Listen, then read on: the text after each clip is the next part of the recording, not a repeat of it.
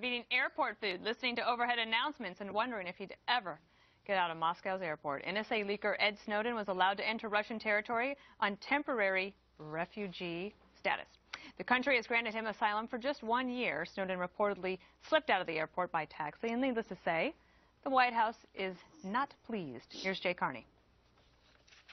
We are extremely disappointed that the Russian government would take this step despite our very clear and lawful requests in public and in private to have Mr. Snowden expelled to the United States to face the charges against him. This move by the Russian government undermines a long-standing record of law enforcement cooperation. Bob, in diplomatic speak, extremely disappointed and undermined. Those are actually strong words. Yeah, that you can be sure that was run by the State Department before that spokesman got a chance to say it. I think what the Russians are doing here is basically using Snowden for other things. And they're in the middle right now of some very complicated strategic arms limitation agreements, and I think he's getting mixed up in this. Wow. Eric, you had an interesting phone call right before we came in onto the set here.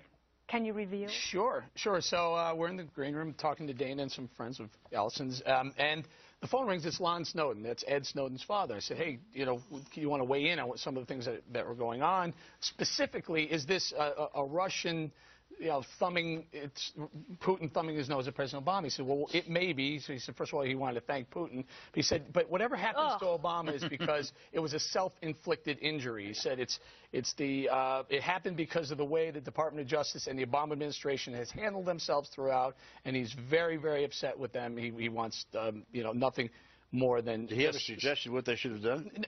But from the very beginning, he said his son should come home and face justice, not to face justice as a traitor, face justice as breaking the law, and he agrees. He said, again, he's just a dad who loves his son and just an American who loves his country. But listen, I got to agree with him. But what was he suggesting to be done that Obama or anybody else could have done to have a different outcome? Well, he wanted him to come home and just be able to go to trial. And they had, remember all the conditions that he had? But also admit that some of the things that the NSA were doing were an overreach.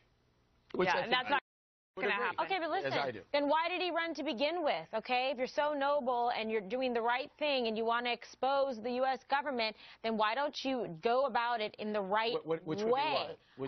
Go to the supervisors. Go to the person above that supervisor. James Make your Clapper, complaint the or supervisor to the cabinet level, lied in front of Congress. I mean, if that doesn't tell you something. Okay, just one fast thing here. The NSA's budget came within 7 votes of getting beaten in the House floor. There is going to be legislation to curtail what the NSA is doing, and it's about... Meanwhile, in other news, Al-Qaeda is on the rise. Great. You haven't spoken. Thanks for that. Well, I would like to see this great hero, Ed Snowden, really speak truth to power. Stand up to an actual villain like Putin and say, why are you beating the hell out of gays? Why don't you do that? They're setting an anti-homosexual agenda at the Olympics. Where's Glenn Greenwald, who lives in Buenos Aires with his boyfriend? Why aren't they speaking up about this? Here you have this guy who's condemning America, the freest country in the history of the world, taking refuge in a place that abuses... He's our enemy. Well, I wouldn't call him an enemy, but who abuse gays, who are using children as pawns in adoption. This is an awful guy. He's now a pawn of Putin. He can't speak truth to power. He's a pop. Because he's... Hey, just quick, what are they doing? I must have missed this altogether. Oh, I think we could actually do an entire segment on that, and maybe we should, because on the Olympics... it's a longer conversation. Okay. I had a suggestion, though, because, Ed Snowden has been in the Russian Moscow airport for so long, and he had some time to plan out if he was going to spend some time in Russia. So I came up with a little bit of an itinerary. So while he's there, if he wants to travel around, some of the things that he might want to check, some highlights. First one would be to go and see the site of where Nizhny Novgorod.